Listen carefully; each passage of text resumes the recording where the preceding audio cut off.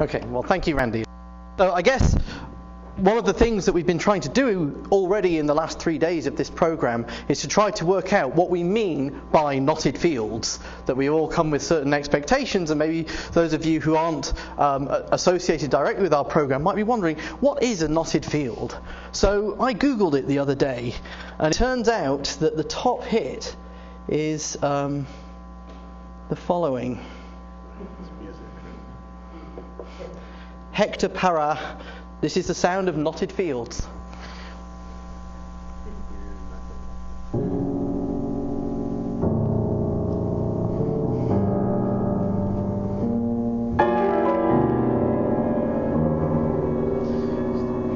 Yeah, I think so. So it sounds rather complicated. I'm not going to talk about knotted sound fields. I'm going to talk about knotted fields in light.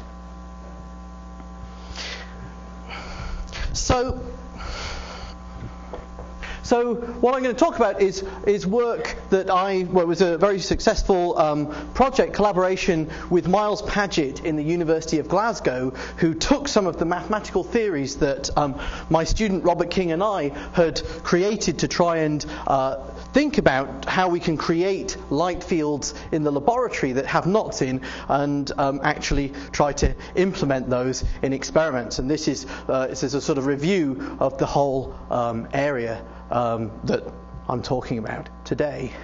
So, maybe a bit more serious mathematically, what is a knotted field, for those of you who still not sure after the musical demonstration?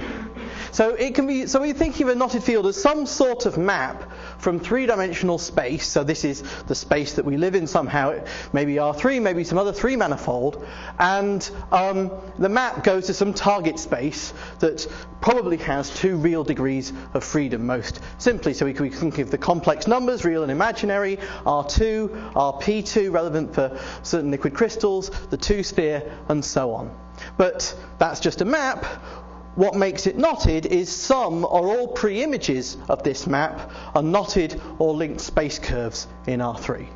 That's the idea that we're investigating. Now, of course, this is just mathematics. To be physical, such a map should be a solution of a physical system. And we've got various different examples of people, well, physical examples people are interested in, such as where psi is some minimizer of some energy functional that happens to be knotted stably, or that psi is a solution to some linear or nonlinear PDE. So it's like a wave function. Now, that's not all. Some things are knotted flows, vector fields like the velocity field in a fluid, with knotted or linked integral curves. So this is the idea of knotted fields, and if you're not directly involved with the program but you're interested, these are the sorts of things that we'll be talking about over the next few weeks. Now, what am I going to be talking about? I'm not talking about all of this. I'm going to pick a particular physical example which mathematically corresponds to, I'm interested where the target space is C, the complex numbers. The pre-images are the pre-images of 0, because I'm interested in nodes. And I'm not going to be thinking of any fancy materials. This is just light travelling in empty space. So I'm looking at solutions of linear PDEs, some version of Maxwell's equations. So that's the idea, at least, of a knotted field and how what I'm talking about fits in. So the main idea is that we represent light waves by complex scalar fields. So this isn't, of course, a full Maxwell theory where I've got an E field and a B field. I'm thinking of something that's more related to the sort of light that people manipulate in optical experiments. So I'm thinking of, say, a polarized component of light which has a very definite frequency like this. So these are the sort of light fields, and I can represent each point in this beam coming out of the end of this laser by a complex number. And what I'm interested in are where the places in space where those complex numbers are 0. And in 2 dimensions, they're points. So I'll switch off my audio now. Points in 2 dimensions, such as this. So this is the phase, the complex phase of the light pattern. I should maybe try a demonstration. So here is just light scattering from the what looks like smooth surface of my cup, but actually is rough on a microscopic scale. So if I can get my experiment right, it worked before. You can see, I'm not doing it, you can maybe try it yourselves because I can't get it to work right now.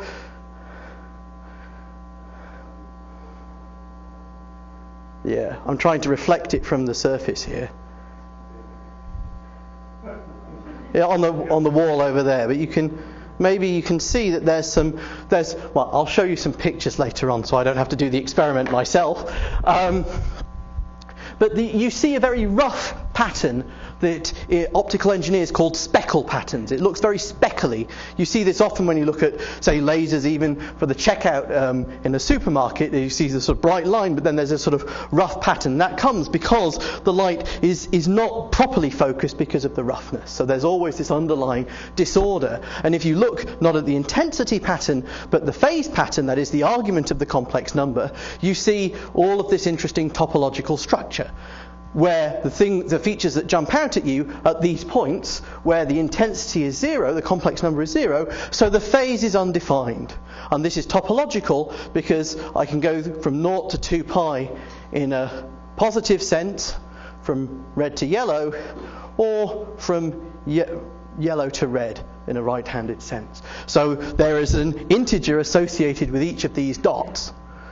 So these are points in 2 dimensions, but of course the light beam is coming out of the laser, and so I've got a full 3-dimensional pattern where these things are all moving around in a continuous way. So rather than being points in the plane, they trace out space curves. And what I'm interested in is the structure of these space curves. So in a sense, these are 0 lines in complex scalar field, so they're sort of like the most general idea of what an interference fringe is. A fringe of just regular scalar waves, 0 line in 3-dimensional space. And I'm just going to think about linear superposition. What is possible in linear superposition geometrically with these sort of curves? What sort of topological arrangements are possible? Can they be loops? If I can have loops, which I can they be linked together? And can they be knotted?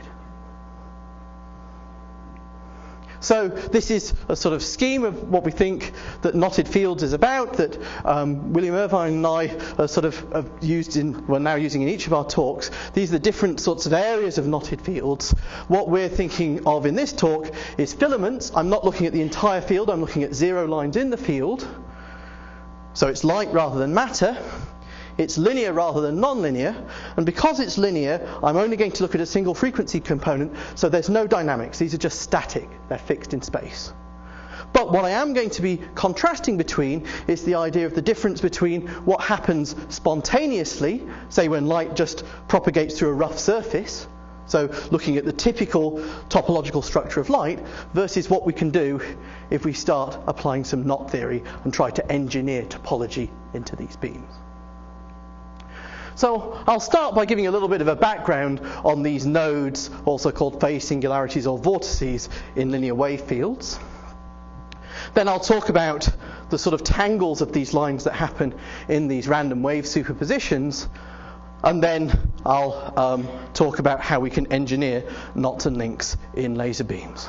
So this stuff is the spontaneous or the natural knotting we're interested in, and this stuff is the engineered. But I'll start just by giving you a little bit of historical background into the sorts of physics that these things have come up with. So a lot of people say that plane waves aren't really so interesting, or linear fields aren't so interesting. You've seen a plane wave, you've seen all fields. And in a sense, geometrically, what I'm trying to convince you is that's not the case. See, a plane wave, that's what it looks like. I've got a direction where the phase is changing and the intensity is fixed. The modulus is the same everywhere. Now, if I add 2 plane waves together, I don't have quite this pattern. I've got a pattern that looks like this. This is like Young's slits. This is like an interferometer. I have intensity going to 0 and increasing and 0, and then the phase is discontinuous by pi across these 0 lines, but otherwise it looks more or less like a plane wave in between. But that was 2 plane waves. If I add 3 plane waves, I get these 0 points. So the topology is changed. And if I add 4 or more, in 2 dimensions, I'll just get 0 points in more and more complicated possible configurations. So these are the vortices because you can see a circulation in the phase gradient, the velocity of the field, but they're also nodes of the intensity. But I'm really interested in 3 dimensions, so rather than thinking about the 2-dimensional case, I'm looking about plane wave superpositions in 3 dimensions. And just as 3 plane waves is enough to see the general case in 2D, 4 plane waves is enough to see the general case in 3 dimensions. So here's going to be a movie to show you the sorts of things you can get with superpositions just of 4 plane waves of the nodal structures. So I've got 3 plane waves whose amplitudes are set at unity, just propagating in some linearly independent set of 3 directions, and then I'm just adding a 4th plane wave that's not that's again random direction, but I'm going to vary the amplitude. Currently the amplitude is at 0, so I'm seeing what we saw in 2 dimensions. I'm just seeing an array of 0 lines. But as the amplitude of the 4th plane wave increases, I'm going to see these lines move around and reconnect, just like vortices in lots of other physical situations. And when the amplitude of the 4th plane wave is 3 or more, then there's no destructive interference. So I don't have any zeros. So we'll see what happens. So as they increase, they bend around, and at 1, they've reconnected. Rather than being infinite lines, they're closed loops. They're getting smaller and smaller and smaller, and vanish away at 3. So I've already answered my first question. 4 plane waves travelling in general directions are enough to see closed 0 loops. It's an interesting question. I have no way of trying to approach an answer how many plane waves it takes to make a link or a knot. I'd be very interested in if anybody has any ideas on how we might approach it. Maybe there are some ways of thinking about it, but what I'm going to be talking about is going to be a different approach than just adding together discrete plane waves. So, more generally, we're thinking about these topology of these sorts of vortices, what I'm calling vortices or nodes, and it's interesting just to sort of step back and think about some of the places that we come across them in our everyday lives. I mean, I'm using the center of the color wheel. So our eyes somehow join together the high end of the spectrum and the low end of the spectrum when we're thinking about color. So what's going on? I mean, is there some more fundamental description of why the color wheel at the center doesn't have a color? And one approach to that is to think, well, our eyes are sensitive to R, G, and B. So somehow, when we see a color, we're seeing it as a point in 3-dimensional RGB color space. And what we're doing when we look at the color wheel is actually looking right down the 1, 1, 1 direction of RGB color space. There's red, there's green, there's blue, and then there's here's yellow, cyan, and magenta, if I was going to try to make colors using ink adding to 0 rather than red, green, and blue adding to black. But straight down this direction, I don't have any particular point on this, around this set of cylindrical coordinates. So the thing that goes with the singularity of the hue is the saturation. If I'm looking at real colours, saturation goes to 0 when the hue is undefined. Now, another thing that, well, where people have come about it, and in a sense Phileas Fogg in Jules Verne's Around the World in 80 Days discovered that when you go around the phase singularity at the north and south poles, you acquire a topological charge, which is an extra day. And it was fortunate he chose to go around that way rather than that way, otherwise he would have lost the bet. So we've got a singularity of the time zones at the North Pole. And it's interesting to think about, well, if this is a singularity, what's the 0 that corresponds to it? So, of course, what we mean when we say what is noon, we measure noon locally in an experiment by what is the maximum height of the sun. And if you go to the poles, you can't tell.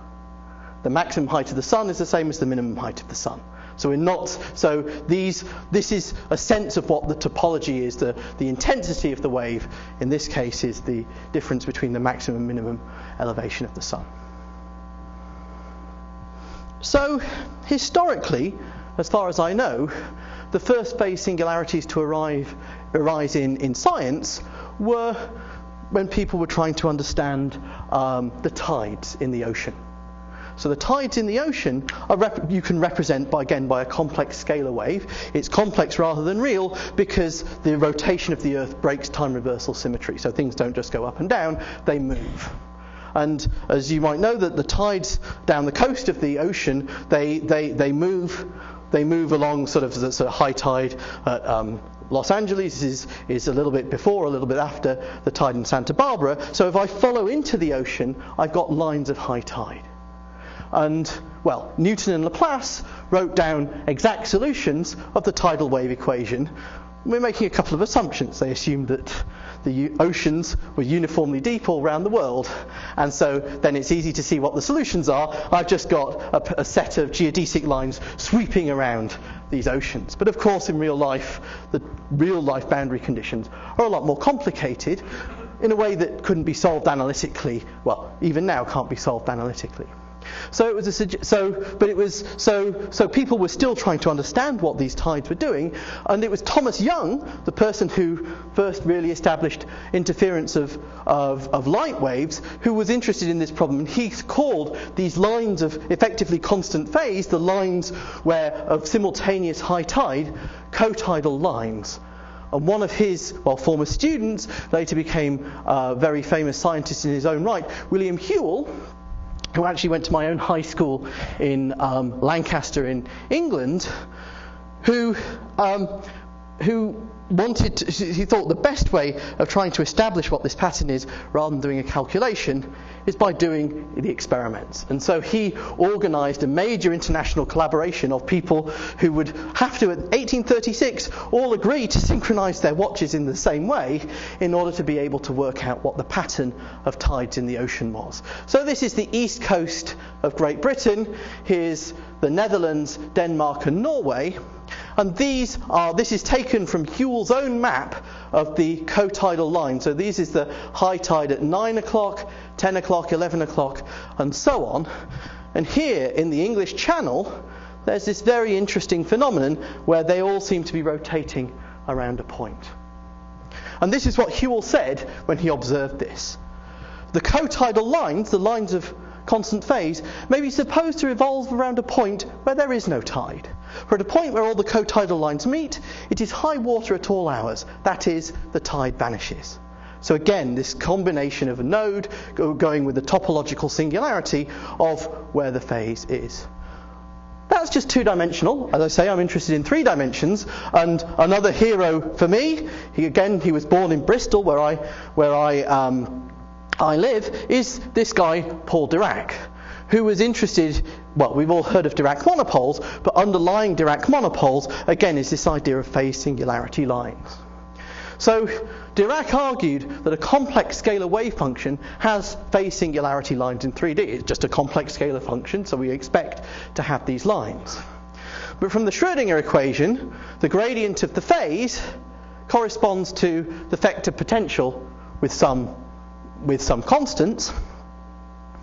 But if it's possible, due to quantum non-locality, as we'd see now, that this string actually ends, normally it's not allowed to end from continuity, then the 2 pi that I'd acquire if I went round this loop here would correspond by Stokes' theorem to the flux through this surface of the curl of A, that is to say B. So this was Dirac's magnetic monopole, and the quantization, the topological quantization of the phase going around the singularity corresponds to the charge quantization. The product of electric and magnetic charge is an integer in units of h bar c over 2.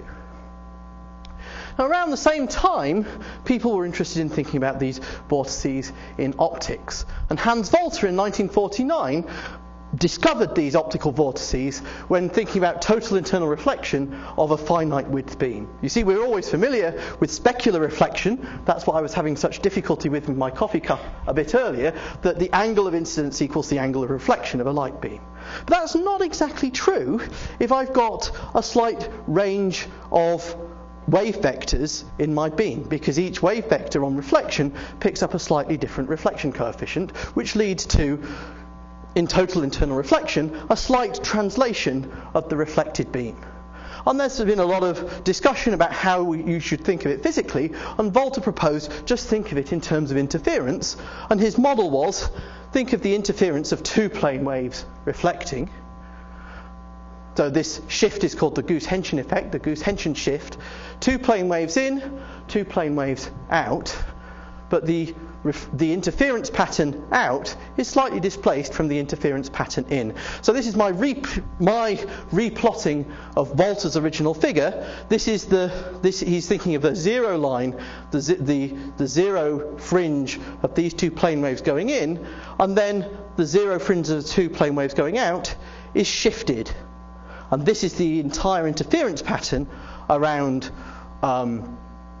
these waves. And in this region, I've got four wave superposition, two waves in and two waves out. And, well, if I zoom in here, I see that there's one of these little vortices, which is determining the flow of the energy, these white lines of the energy parallel to the phase gradient, that sort of assists in the sort of the energy from going from here to here with this slight spatial shift. So these were the first time, I think, that these vortices appeared in an optics problem. And about 30 years later, two colleagues of mine in Bristol, Nye and Berry, rediscovered these effects. And Nye was a crystallographer. You may have come across Nye's book, Physical Properties of Crystals. And they looked at some particular solutions of the wave equation, x plus iy e to the iky, or x plus iy e to the ikz, and looked at where the surfaces of constant phase are when they get organised by the fact that I have a phase singularity along the z-axis. And if the direction of the wave is perpendicular to the zero, they configure themselves in this pattern, which looks a little bit like an edge dislocation in a crystal. Whereas if the wave is propagating in the z direction, so these surfaces of constant phase want to lie up perpendicular to the direction of the vortex, it ends up looking like a screw dislocation in the crystal. So they proposed the name wave dislocations for these objects we now call optical vortices. And in fact, the way that these k vectors line up around the vortex is actually related to the helicity of the quantized vortex, which is the quantized counterpart of helicity in fluid flow, and it turns out it has certain nice regularized properties. So one of the reasons why these things are interesting now is because people can easily manipulate them in optical experiments. And the way that people manipulate them is by using holograms as a way of manipulating the intensity and phase of a laser beam as it propagates through some sort of liquid crystal display. So this data projector here is effectively manipulating the colour and intensity of the light as it passes through some liquid crystal display. What people do with light, with these more sophisticated experiments, is rather than changing the colour, it changes the phase. So you can imprint a certain intensity and phase as an initial condition. So here's a Gaussian profile in x and y. The propagation is in the z direction, but then it goes through some hologram, which is, say, got x plus iy pattern, and here's the phase change. And then as the beam propagates, it's called a donut mode, I guess, because of an American-style donut rather than our European-style donuts that don't have a hole in the middle. And so, as the beam propagates, it's got an optical vortex along the z-axis. So, the mathematical form looks like this. So, the wavefronts of these beams are helicoids. And as they propagate, they carry this topology. And one of the things that people are interested in engineering is, can you use this topology, this topological number, as a way of digitizing information for communication? So if I send, instead of sending some flashing lights, I send some beams like this with different numbers of winding, I can use it to transmit data. So the New Scientist covered this, twisted light, it's fast, furious, and perfect for talking to aliens. There was a suggestion that maybe aliens are trying to communicate with us if we were only able to measure the phase structure of the light coming to us from astronomy. And more recently, a couple of people did a public demonstration of this using, this is a helicoidal antenna for microwaves that was on one of these light hoses, and they sent a signal across the Grand Canal. And of course, as I wasn't there, but as I understand it, many people were gathered. They said, oh, this is the great sort of physics demonstration, come and watch us. So everybody gathered there, and they sent this signal across from one to the other, and then someone said, yeah, we got the signal. Of course, they couldn't actually see the topology, but this idea is beginning to catch on. Now, a little bit more details, because I'm going to use it later. The light beams that people are actually interested with these vortices in them, well, I'm almost always going to be interested in this paraxial wave equation, which is a 2 + 1 Schrödinger equation. It's an approximation for Maxwell's equations appropriate for laser beams traveling in a well-defined direction. And a natural set of vortex-carrying modes for this equation are called Laguerre-Gauss modes. In a quantum mechanical language, what these things are is they're two-dimensional harmonic oscillator eigenfunctions, which are eigenfunctions of angular momentum, just freely propagating. But it turns out that's exactly what these holograms generate. So there's e to the IL phi here, so L is my topological number of 2 pi's I wind round, and L is a Laguerre polynomial. So LG 1, 0 has got a single vortex on the axis, and this Laguerre polynomial is just 1, so it's just the donut mode I showed you before. And as it propagates, well, the phase swirls around, but the 0 line stays on the axis.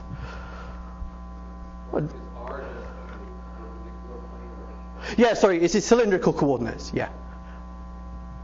And here in this case, LG 2, 1, I've got a 4 pi phase change around the axis due to this 2, and then 1 means that this is the first Laguerre polynomial, so I have 1, 0. And the reason I've shown you this is because although these are the pure modes, when we're actually thinking in terms of comparing things with the experiment, we can't have things that are unstable to perturbation. And having a 4 pi phase change around here, or having a line of 0 in 2D, which would be a sheet of 0 in 3D, aren't going to be stable to perturbation. I add something small plane wave to it, the strength 2 vortex on the axis breaks up into the 2 red filaments, and this 0 sheet breaks into these 4 green filaments. And so all I have is this filamentary structure in 3D as the beam propagates. So that's a little bit of the background to these optical vortices. Now I'll talk about what happens naturally in the demonstration that I couldn't show you, which is why I got these experimentalists involved, because they were capable of actually looking at it properly. So if I'd been able to do the demonstration, you would have seen some blobby pattern, a speckle pattern like that on the screen. That's typically what coherent light scattered from a rough surface looks like. That's the intensity pattern. More difficult to see without specialist equipment is what the phase pattern looks like. But you can see in these dark regions there are points of perfect 0. So actually looking at a 3D pattern being swept out, it looks like this. So here we've coloured these loops here, which are closed loops, and then these red lines are lines that just go through the edge of the volume that we measured. We don't know whether they go off to infinity or whether they're closed loops, but certainly these white things are definitely closed loops. And these blobs, these pink blobs, are the bright specks. They're regions, surfaces enclosing intensities over the 50% maximum of this plot. And you can see this tangle of vortices, despite just coming from linear wave superposition, looks rather similar to the sorts of tangles of vortices that people both simulate and observe in superfluid turbulence. Of course, they're again a complex scalar functions, but they have nonlinear dynamics rather than linear dynamics, or linear non-dynamics that I'm talking about. So mathematically, if I'm talking about fully developed speckle, I can represent that as a superposition of plane waves with independent random directions and phases, very, very many of them. And so by the central limit theorem, my fields tend to a Gaussian random function with certain properties. I'm assuming here that the spectrum of the waves that I'm adding together is a Gaussian spectrum, because that is what I would see with a typical laser beam. And the 2-point function of this complex random field by the Wiener-Khinchin theorem is again a Gaussian. So I can look at what are the statistics of this random vortex pattern. Randy on Monday mentioned the XY model. This is not really the XY model, but you can still compare it maybe as some high temperature limit. So you can see the vortex cores aren't uniform, they're sort of squashed, and it's relatively straightforward to calculate using Gaussian random function theory what the anisotropy distribution of the phase is. You can remove the phase and just keep whether it was going around clockwise or counterclockwise, and it looks like then I have a gas of opposite charges. And you can look at the 2-point functions of these vortices, something originally considered by Bert Halperin as a sort of high temperature limit to the XY model, and slightly more generally by Michael Berry and myself. And you can see that it's almost uniform flat. This comes from the properties of having a Gaussian 2-point function, and here a slight repulsion of slight repulsion of same signed vortices, but slight attraction of oppositely signed vortices. And these are all things that can be done analytically because Gaussian statistics are very straightforward. However, I don't know how to do any statistics for topology. I don't know how, in a Gaussian random function, to look at, on average, if I hit a 0 point, am I on a closed loop or am I on an infinite line? If I'm on a closed loop, what's the probability distribution of the shapes of the loops?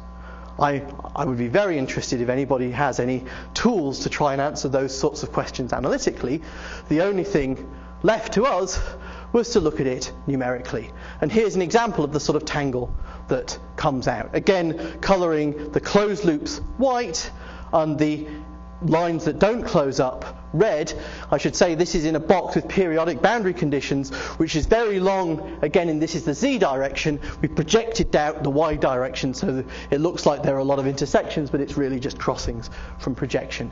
And this anisotropy of our box comes from the fact that this is a realistic simulation of a random optical field, where it's all periodic, but the periodicity in z is a lot longer than x and y. So these are called Talbot cells because the periodicity in optics is due to a phenomenon called the Talbot effect. But what we've actually got is we've superposed a 27 by 27 Fourier grid of plane waves weighted with a Gaussian spectrum and just seen what comes out. So in these simulations where things seem to be getting stable, but of course we have a rather big anisotropy, we've got 73% of the length is in these infinite lines that don't close up. They close up in a different box, so they have a non-trivial homology topologically, versus 27% in these closed loops. Now, as the boxes get larger, it's a question whether all of the lines become closed loops or not. So let's choose one of these lines, fix a reference point, and ask how does the distance between 2 points compare with the length between 2 points, the arc length along the line. So length against distance, so r versus l in certain natural scaled units. I go up length by 10, r roughly doubles. Length up by 10 again, r roughly doubles again. And that turns out to be 3 cells high. So what have I said? I've said, of course, on a log plot, this is a straight line. So the random interference fringes of random superpositions of lines look like some sort of fractal curve. And guess what? Add them all together, gradient's 0.52, so they're probably Brownian fractals, which is maybe what you would expect because we don't have any, we're beyond any other length scales, but still, this is a question that may or may not be able to be proved rigorously. Now let's look at the closed loops. these guys, what's the spectrum, loop length spectrum? Again, it seems to be a straight line, log n versus log L. There's a logarithmic histogram. Gradients minus 2.46, which is rather similar to, well, numerical calculations quite a long time ago now of not a discretization of Fourier space like I'm looking, but a discretization of real space, the so-called Z3 model for phases modeling some sort of cosmic strings. And again, this scaling is saying that once that you're at a certain scale, that this gas of loops is globally scale invariant. Now we get to the topology. Let's look at the closed loops and look at the size. Well, the radius of gyration again scales like 0.52, so we look like we're looking with Brownian closed loops. But we can look at the probability of a loop being threaded by another line. What's that probability? Well, so it could be threaded by an infinite periodic line. I could have a link, or I might have a more complicated link structure. And, well, the PhD student who was doing this was so pleased when he actually worked out how to find the links, he made a movie of it. Of course, this is slightly not representative because, of course, there's a whole load of other tangled stuff around. This isn't. But, of course, one of the things we're interested in is when can such structures be isolated, which I'll return to. So the probability of being unthreaded is exponentially decaying. So that's the way that we try to understand it. It's saying the longer the line gets, is it threaded or not? And the probability of being unthreaded decreases exponentially, where A depends on the type of threading we consider.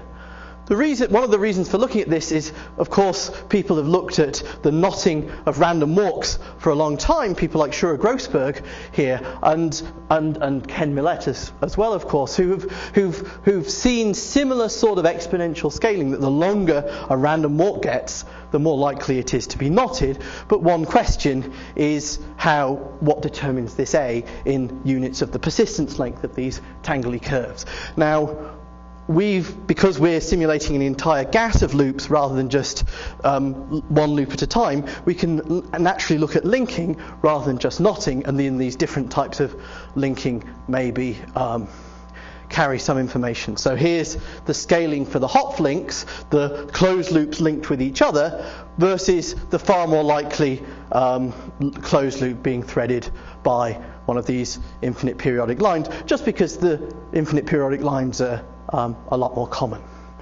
But in the simulations we did, because we couldn't get any really long loops, we couldn't get large enough to pass the A that it would take to be self-threaded, that is, to be knotted. So simulations are continuing to try and see how common, if at all, these random interference fringes in natural light are topologically knotted. I should just say, my graduate student, we haven't yet, though we're still looking, and that's what my grad student is trying to do, who's sitting here. One of the things, though, you might be saying is, why are you using this paraxial equation where you've got this very anisotropic box? So we're instead working with the 3D Helmholtz equation. So here's one of the tangles. The infinite periodic lines are these green. The different loops the closed loops are all these different colours. So this is 100 plane waves, and the loop fraction is 0.2. But one important thing is that although the loop fraction is 0.2, there's a very large variance for different sorts of boxes. In some boxes, all of them are loops. And there's a very sharp crossover, as you might expect, from the very small, where, of course, because these are waves, then they're all nice and smooth. And then at certain then there's a certain scaling of small loops. And then at a certain critical length, this Brownian fractality kicks in. So here are some open questions. Are the statistics of the topology the same for all the different wave equations, linear, even linear wave equations? Another question, are the statistics the same when the waves are nonlinear? So these are some open problems.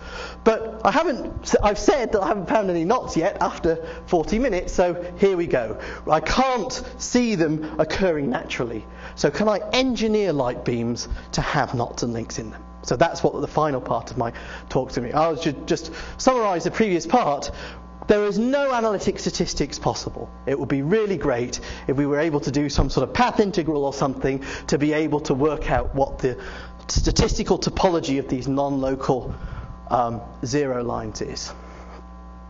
But at large scales beyond correlation length scales, they appear to be Brownian random curves, as you might expect. The probability of large random loops being threaded appears similar to these studies emphasizing polymers for knotted random walks. And further study, we hope, will reveal connections with tangles, for example, in superfluid turbulence, which are determined by nonlinear dynamics. Okay, so the creation of knotted and linked vortices in laser beams, and, well, this was a couple of years ago, Nature Physics 2010, and it was a slow news day.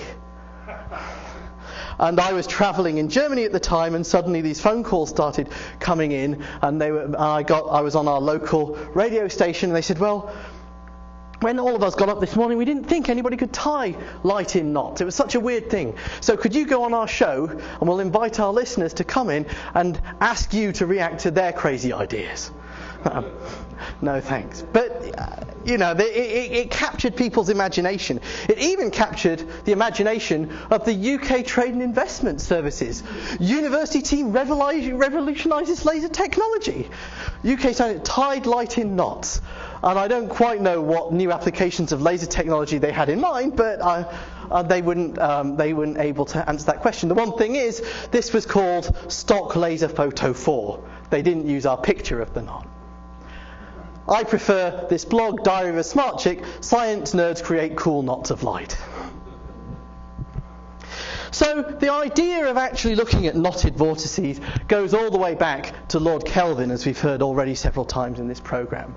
And so Kelvin was sitting in these demonstration of Peter Guthrie Tait showing the dynamics of smoke rings, and it crossed his mind that, well, at the time in the late 1800s, nobody knew what matter was, but they were pretty sure they knew what light was. It was some wave travelling in the ether, and the ether must be some sort of perfect fluid. If it's a perfect Eulerian fluid, vortices can't cross, and so maybe this is the stability for matter we're looking at. And what he actually said in his paper is that the thing is, Lucretius assumes that there are all these properties of atoms that we can't know about.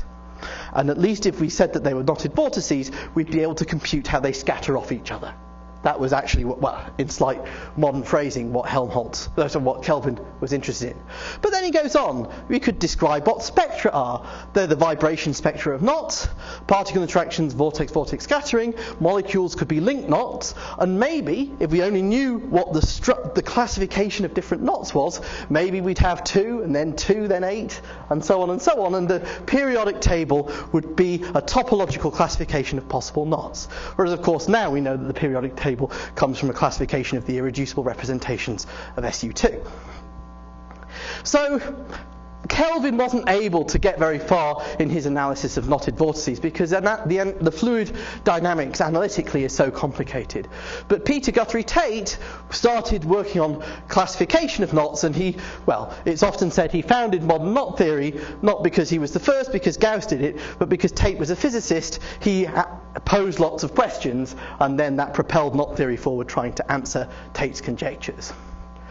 But we're talking about knotted fields, not knotted structures. So here are some examples of knotted fields. So Aref and Zawadzki are seeing these. Well, this was a numerical solution of linked vortex rings in a fluid flow. Paul Sutcliffe is here, and he's studied topological solitons in quantum field theory, so nonlinear Skirm theories that support certain knot topologies such as this. The organising centres in excitable media, in chemical reactions or biological reactions, might have some topological knotting, which was studied by Art Winfrey. And just this morning in the programme, we heard William Irvine talked about knotted configurations of time-dependent electromagnetic fields, solutions of Maxwell's equations. And Randy was saying on Monday that one of the reasons for why knots now is because we're able to do the engineering that we couldn't do before. We could also say that why knots now, we can really have some nice pictures.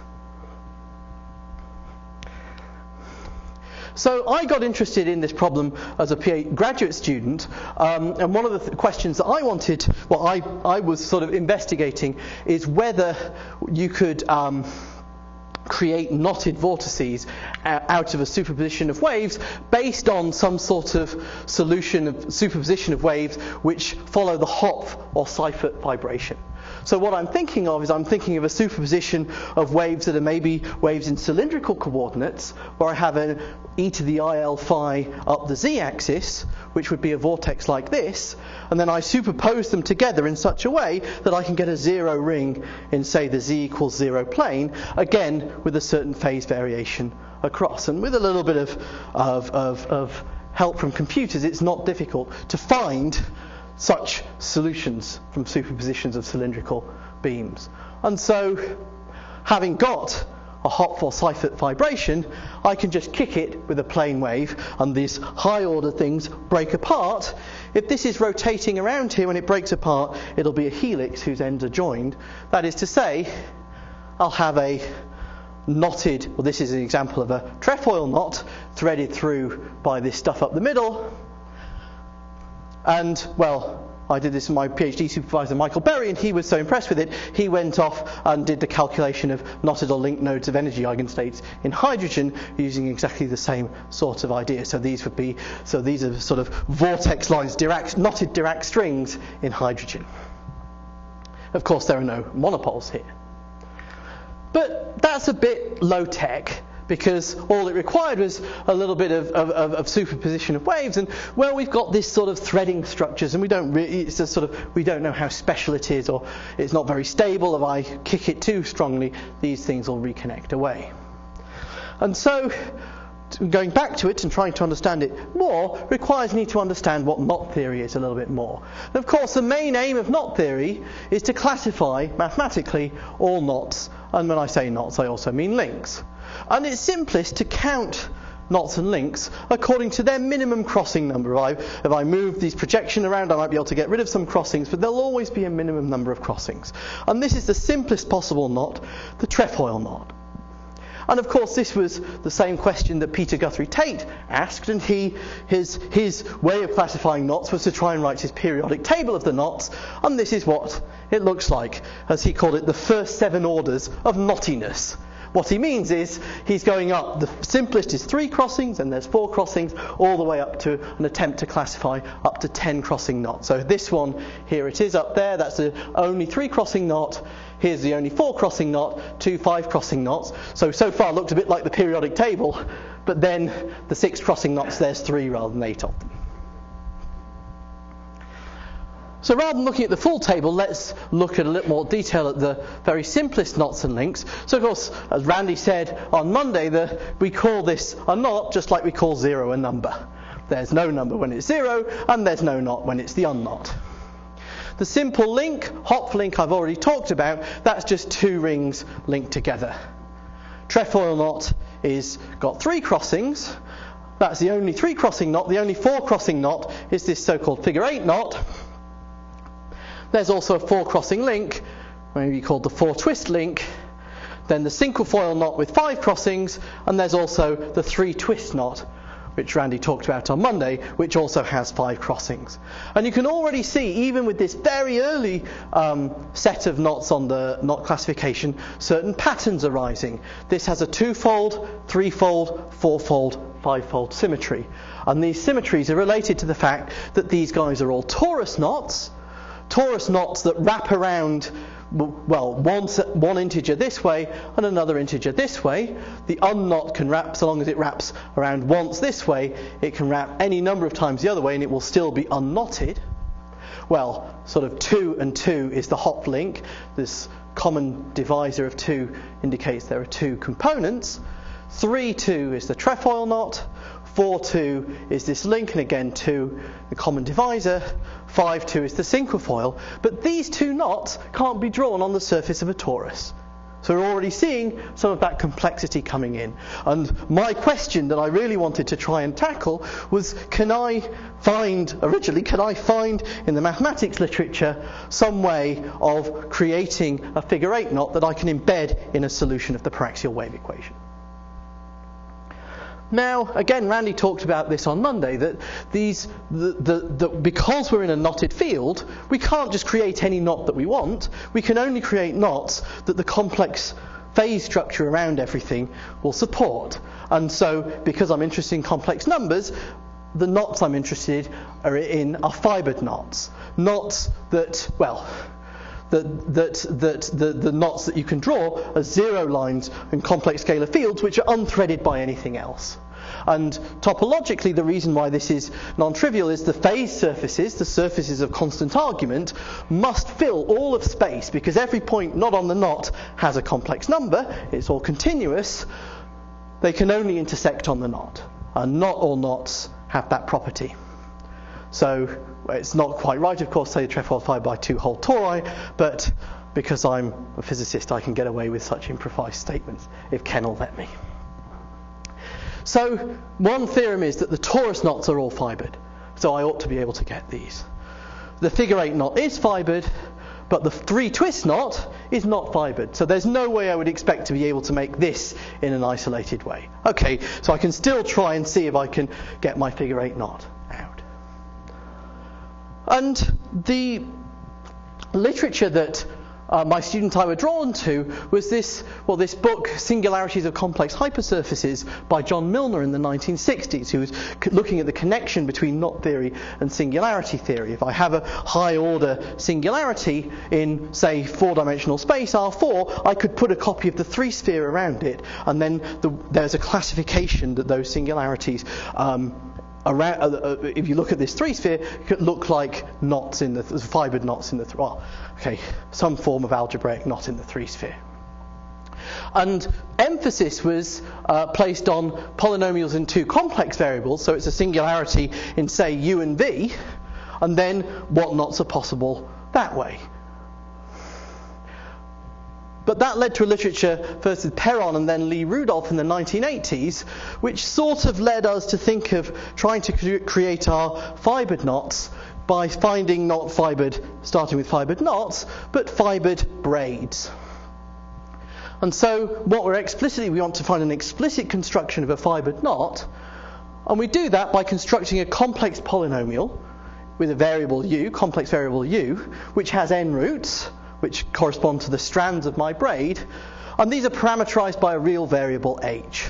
So by the fundamental theorem of algebra, p sub h of u is just factored u minus the positions of the roots. So for example, I could have a pigtail braid, just like if you were going to braid hair.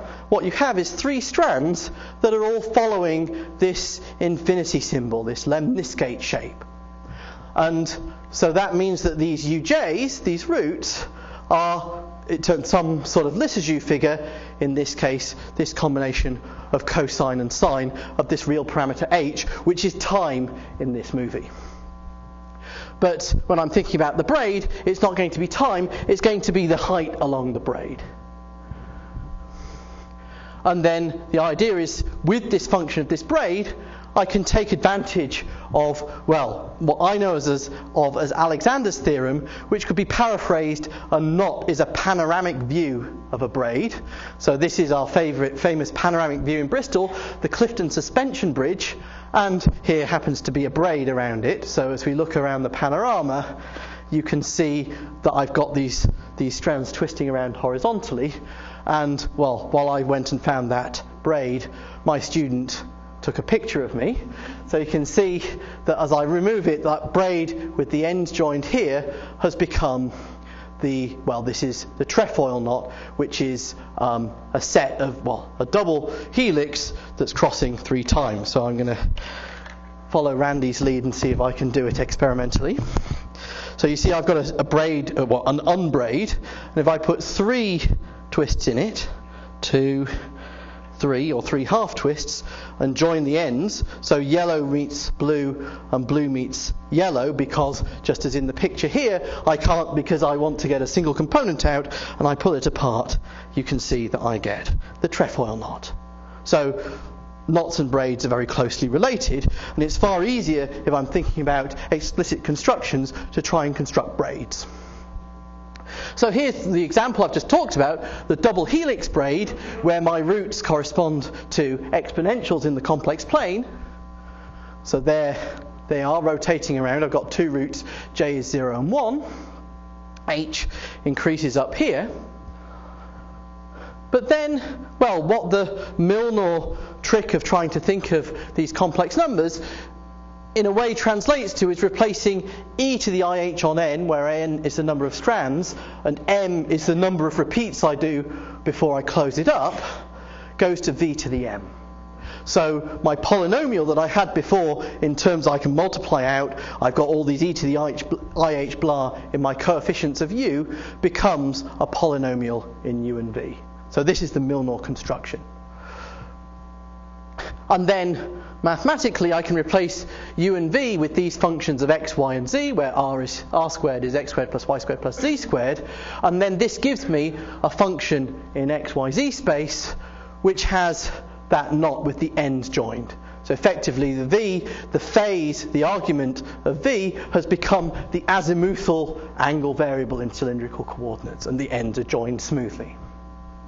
So that's the way this Milnor construction works.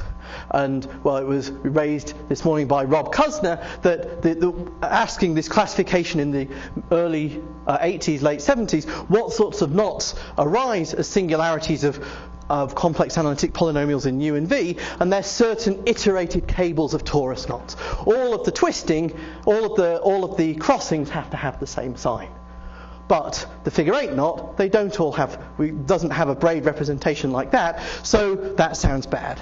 But this stuff that we looked at from Perron and Rudolph gave the hint that maybe what we should look at is then braids like this that have cosine and sine in the representation. Of course, when I multiply this thing out, it's not just in terms of e to the ih, it's got a combination of e to the ih and e to the minus ih. So I get v and v conjugate. So my two-variable polynomial is no longer analytic in v. And this pigtail braid gives, with the two repeats, ends up giving a polynomial like this. I join the ends of this a, b inverse braid in the same way as I did before. I get the figure 8 knot. So this is an explicit construction of a complex scalar function that's analytic in one variable but not the other variable, that gives me a fibered knot that's not an iterated torus knot. So I can try to classify what knots I could make from iterating this simple construction by varying the number of strands, varying the number of repeats, and if I'm going to think about these limniscates, varying what my student maybe confusingly called the number of loops, that is to say the number of times I go up and down before I close up. So in that sense, torus knots all follow, they're a set of n strands with m repeats, those are my two numbers, but they're all running around a circle.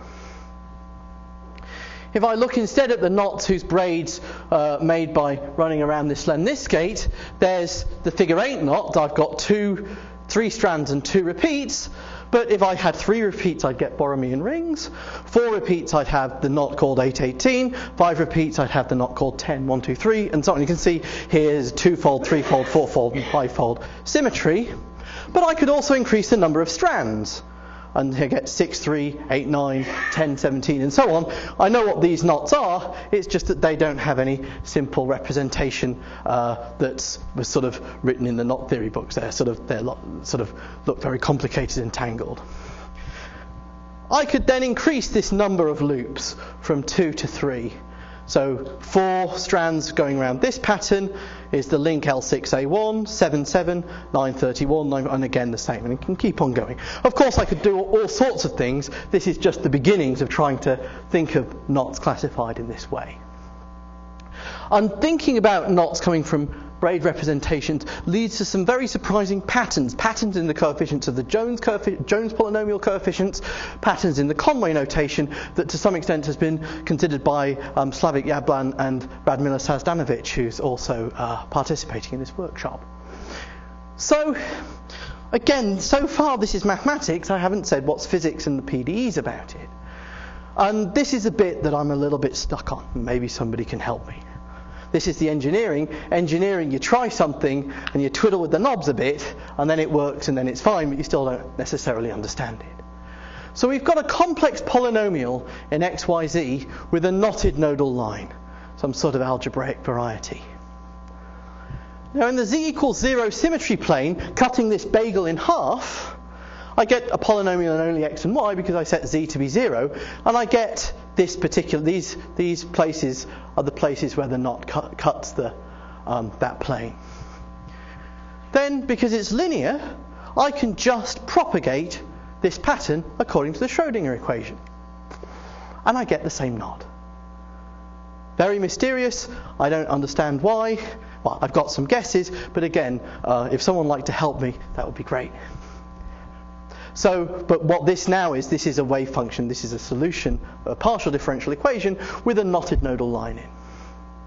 So, just to say, what you do is you make the braid. You join the ends of the braid by folding through the 3-sphere, and then take that slice, propagate, hope for the best, and what can I say? There's enough knobs that we can twiddle with in this construction that even if this doesn't give us the right knot with the first braid we try, we can change the geometric parameters and it gives us the right knot. So here's an example of a wave function with Borromean rings. It's this double lemniscate, 3 strands and 3 repeats.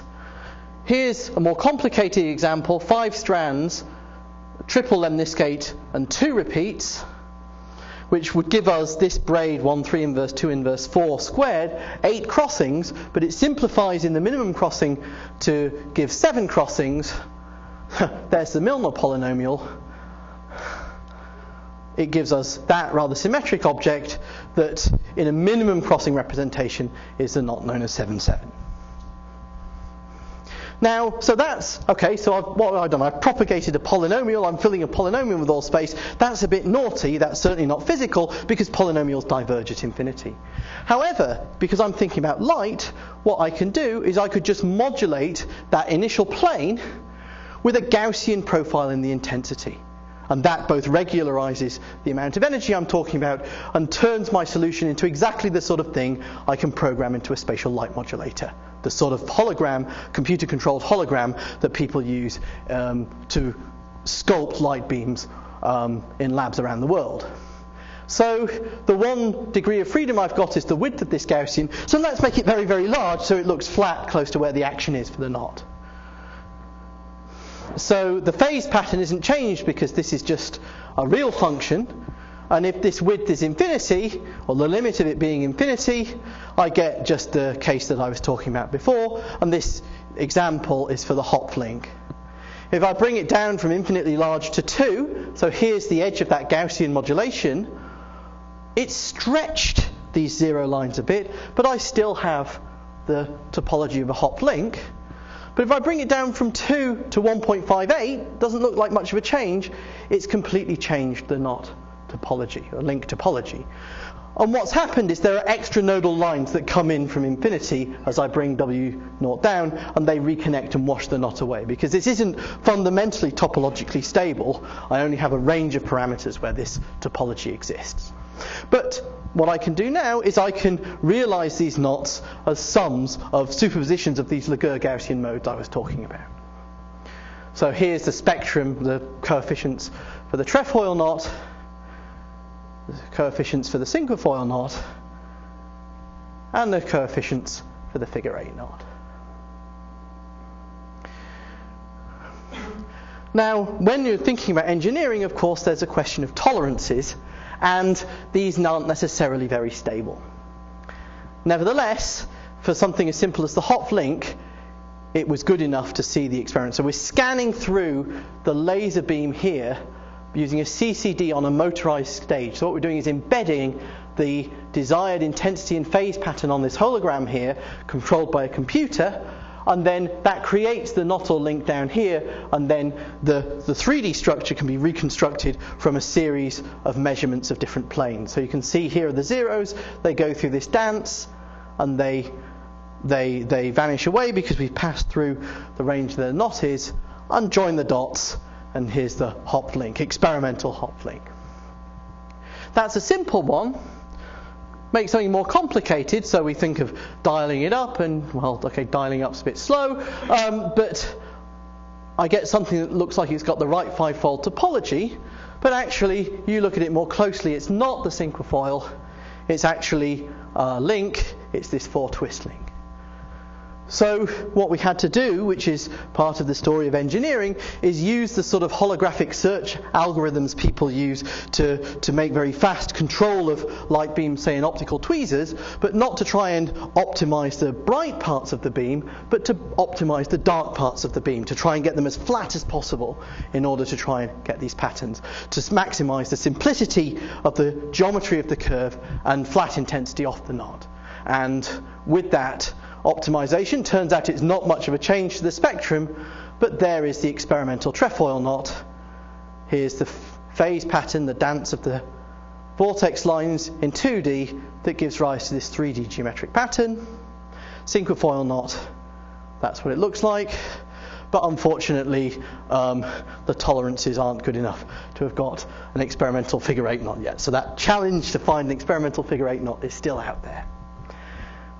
So that's our experimental picture. You can see it's experimental because there are some Newton rings there.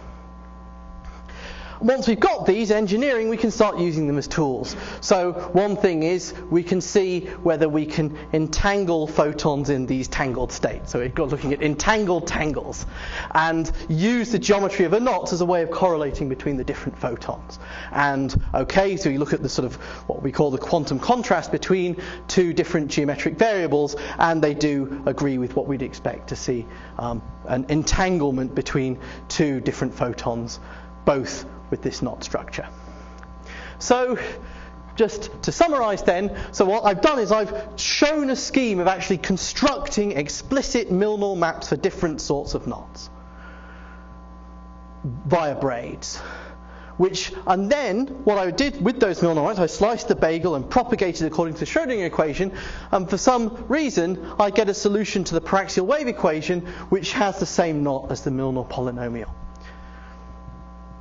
I haven't talked about it, but I don't just have to work with the 2 + 1 Schrödinger equation. I can work with other linear and nonlinear equations, and this construction does seem to work, at least in our preliminary investigations.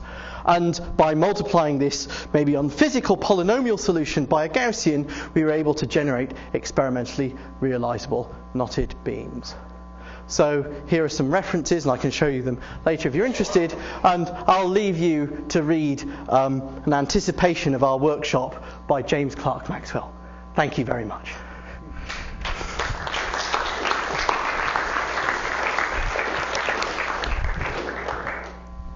Does the Milnor maps with all the fiber parts? That's an open question.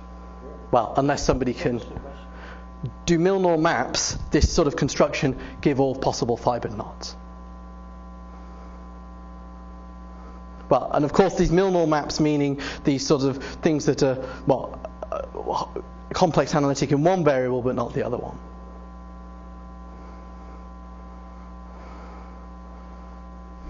About this speckled pattern. Doesn't seem to be on. I'll give you this one. So about this, about speckled patterns. If you compare the length of this loopy thing that we see, and check what is the expected probability to observe knots, what does come out? Does this procedure avoid knots, or the loops you see are just too short? I think the loops we see are just too short. I mean, they're orders of magnitude, seem to be about an order of magnitude shorter than the sorts of things you normally look at.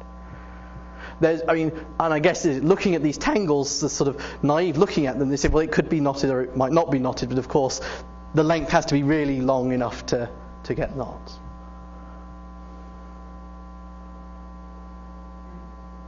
I have a question. 2 questions.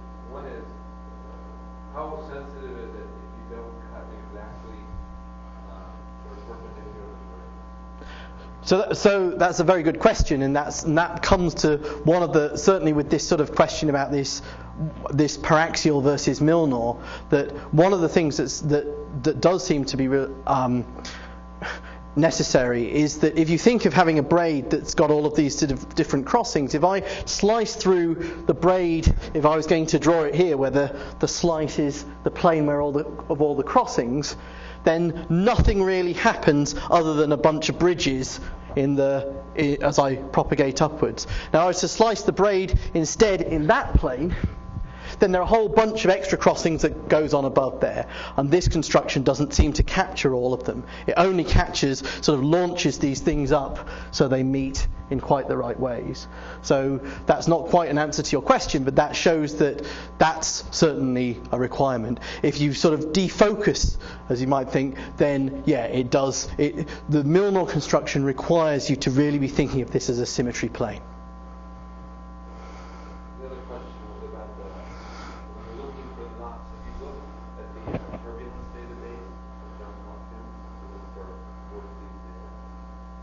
No. Yeah. There too, right? Right. Okay. So we haven't looked at it. Well, can maybe answer that by the end of the workshop.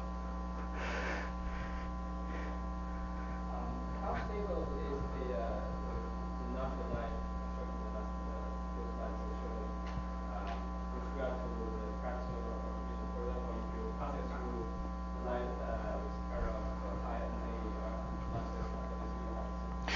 Right, so one of the reasons mathematically for using the paraxial wave equation is that it has a minimal number of parameters. In a way, when we're thinking of light beams but moving beyond the paraxial wave equation, you introduce an extra parameter which is sort of asymptotically factored out by the paraxial equation. And so long as that extra parameter isn't too far from paraxial, just like with the Gaussian width is sufficiently wide, then these knots are fine. They get deformed, but they don't change the topology. In the cases that we've looked at, you make that parameter too small, the focusing is too tight, then yes, it does give us a different structure from these knot structures. But again, there are so many free parameters here, you can fiddle with them. Maybe it's possible to keep the knot structure however tightly you focus